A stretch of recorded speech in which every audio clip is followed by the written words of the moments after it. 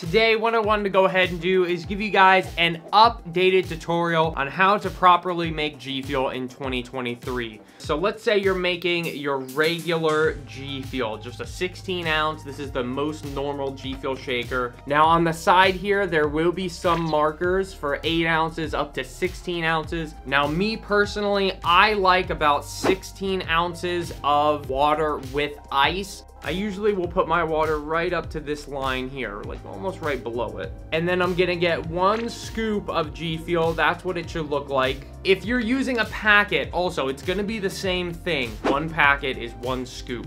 And then I will typically mix it for, if you want there to really be no powderiness, I would suggest going like probably at least 30 seconds.